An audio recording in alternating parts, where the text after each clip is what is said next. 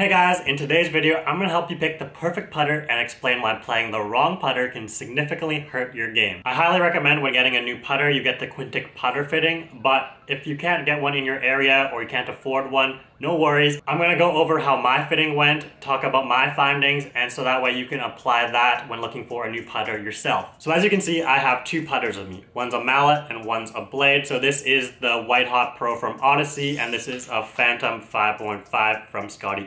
So I'm going to be talking about the differences between a blade and a mallet putter. Also, one of these putters is 650 and another is 200. So in this video, I'm also going to be talking about my experiences with both of them and if it's worth splurging on a more expensive putter or if getting a cheaper putter is just fine. So first thing to consider when buying a new putter is I think you should get a putter fitting. And I think not all putter fittings are created equally. So when I was first looking for my Scotty Cameron, I went to Golf Town. Since it's such a big store in Canada, I thought they'd have a lot of different options, and I had a putter fitting then. But I just wasn't really happy with how it got carried out. And for such a big purchase, I really wanted to be sure I got the right putter for me. So while the Golf Town fitting was nice as it measured loft and lie angles of the putter. You're obviously looking at these for when you're looking at irons and stuff like that, but I feel like the putter is often neglected. So definitely dialing in the loft and lie angle correctly is important. But one thing I didn't like about the Golf Town fitting was it just wasn't really in a controlled environment. So while it was nice having someone look at my putting stroke and analyzing that, I just feel like the human eye can only get you so far.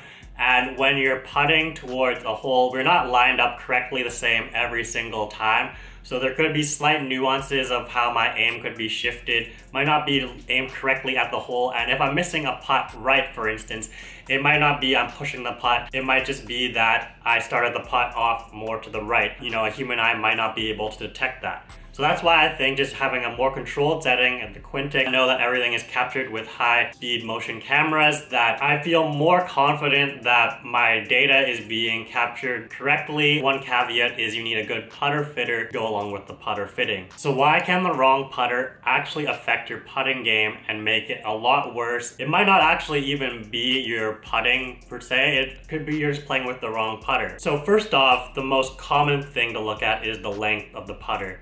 And if you're playing the wrong length, this can affect one, your eye line of how you're looking over the ball. It's highly recommended that you want to be looking directly at the ball or slightly inside. This would give you the best chance to aim up the putt correctly. If you're playing with a shorter putter, to get that perfect eyesight, you're going to have to be closer to the ball, you're going to be more hunched over, it's going to affect your posture, this could affect your swing.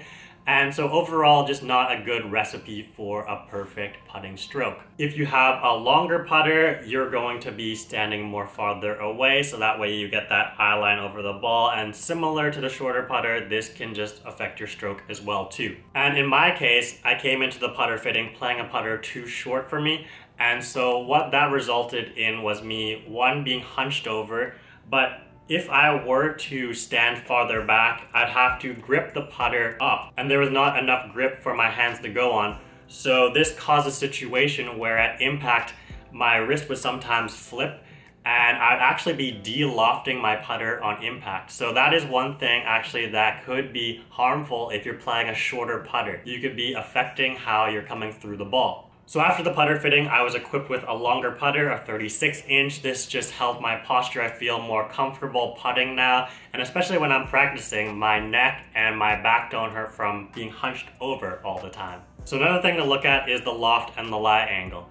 So the loft can affect the roll. So if you have too much loft, you could be launching the ball in the air and creating some backspin. If you have too little loft, you could be driving the ball into ground, and then that's another problem in itself. Having the correct lie angle just helps you be in a good position to get more center strokes on that putter. Having the incorrect lie angle can affect if it comes off the heel or the toe more, and this can cause directional issues with your putter. Alright, so we talked about some factors influencing the putter. Now to talk about the face shape. So we have the mallet and the blade. So the mallet will be the more forgiving putter. It has a higher MOI, it's a heavier putter. It'll help with a smoother stroke. It'll be more forgiving on off-center hits, less face twist. The blade, while it's less forgiving, that also helps with the feel. So being more precise and can help with distance control. But but just have to be careful on off-center hits as this face can twist. Another thing that's different is the amount of toe hang in these putters. So blade putters have more toe hang and mallets usually have little to none. So having more toe hang is for a putter that has more of an arc in the swing, and then on the flip side, just having less toe hang more for straight back, straight through swing, or just less of an arc. I think ultimately this comes down to a personal preference on the mallet or the blade face shape. For me personally, I wanted more forgiveness just because I don't want to lose speed on off-centered hits, so I opted for the mallet. And for me, I like the look of the mallet. It just gives me more confidence down at the ball. I think it's because I have a smoother swing with this, and I just feel like I'm gonna be hitting the putt right with this. Scotty Cameron, cheaper putter. One costs more, but is it worth more? Do I think it's worth it? I think all in all, the most important thing is to get a putter fit right to you, getting the right specifications to fit your stroke and your game. And then we can go on to talking about the brand. I think you're gonna get way more beneficial results doing that, because if this putter was fit to me precisely, I think that this putter could just putt just as well. But that doesn't mean that I don't think that getting a Scotty Cameron is a waste of money per se, because I like the look of this putter. I think for mallet options, I think this is one of the nicest looking putters on the market. And because I like the look of it, I'm encouraged to putt a lot more, practice more, and thereby my putting has improved tremendously. I also love just the feel of how the ball rolls off the face when I make contact. It's just something I think you might have to try to experience it. I also like the different custom options that Scotty Cameron brings, as far as different colors and different stamps that you can put on different putters. So really just giving it a nice personal touch to your putter, especially when a putter is going to be with you for most of your golf game. You want to have something that's fit for you and you like the look of it. I know this is just another topic, but Scotty Camerons are great collectibles. They have some limited edition releases. They also have head covers that are pretty cool. Me just being the kind of person who likes to collect things, I think I put some value on Scotty Cameron, but obviously this is just a stock model that you get off the shelf. But as far as the brand Scotty Cameron itself, I like the idea of being able to collect things. So to sum it all up, do I think the Scotty Cameron is worth the money? To me, yes, I'm in love with this putter. But to someone who just wants something that can get the ball to the hole, will you get better results with a Scotty Cameron versus a cheaper putter? I think you'll get the same results, you just have to get fit correctly. So anyways, hopefully you enjoyed the video, hopefully you found it informative, hopefully I answered some questions that you might have had when choosing the right putter. But if I forgot to address something, leave a comment down below and I'll be sure to answer that. Anyways, if you enjoyed the video, smash that like button, subscribe if you aren't already, and I'll see you guys in the next video. Thanks for watching. Peace. I'm a rock star.